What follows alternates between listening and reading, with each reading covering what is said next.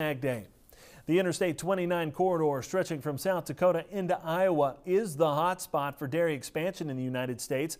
In March of this year, South Dakota replaced Missouri in USDA's top 23 dairy producing states. That list represents 93% of all milk production in the country. But South Dakota is not content just to make a government list. As AgDay's Michelle Rook tells us, South Dakota wants to be known as a business-friendly place for dairy producers and processors alike. Dairy expansion along the Interstate 29 corridor is supported not only by dairy farmers, but another area of the industry wanting to grow, the processing sector. The demand for the products is out there. Our customers want more products, more cheese, more whey. So as we fill up our operations that we've got, the only way to grow and satisfy that demand is by having more milk in the area, thus more cows. In fact, at times that has created a milk deficit, forcing processors to go far outside the region to procure milk. As far as Colorado, Idaho, Kansas, Texas, milk flows to where it's needed.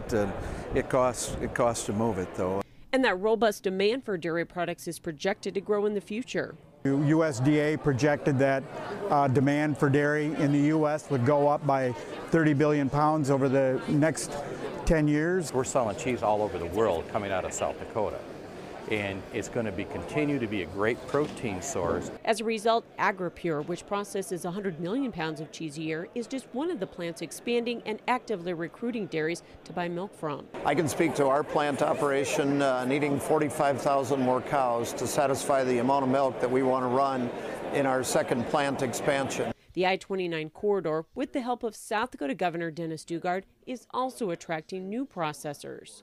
The new $144 million Bell Brands cheese plant built here in Brookings, South Dakota is just part of the success story the dairy industry has had in the I-29 corridor.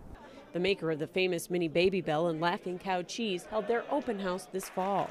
To have them choose South Dakota for a plant like that, the biggest investment in their corporate history, is pretty significant. And the economic impact is huge for the state. Wow, you start looking at over 250 employees, $140 million plant, and then you have a $25.6 billion ag industry around it. The ripple effects of this are going to continue to evolve. CEO Frederick Nollis says Bell Brands looked at several sites in the U.S., but decided on Brookings due to skilled labor at SDSU, tax incentives, and most importantly, the first one was, the milk supply. We needed to have a place where there were some great prospects for, milk supply in the future. He says the national brand needs plenty of milk to make 1.5 million baby bells daily. We are going to require something like 500,000 pounds of milk every day. A Midwest Dairy Association market study suggests plants like Bell Brands are a perfect model for expanding the dairy industry. It's about how do we grow the business, but how do we grow it in a way that pays the dairy farmers a competitive price, and that's going to lead us to value-added products across the system. It's something he says current dairy processors are already doing successfully, so there is great potential for the future. I'm Michelle Rook reporting for AgDay.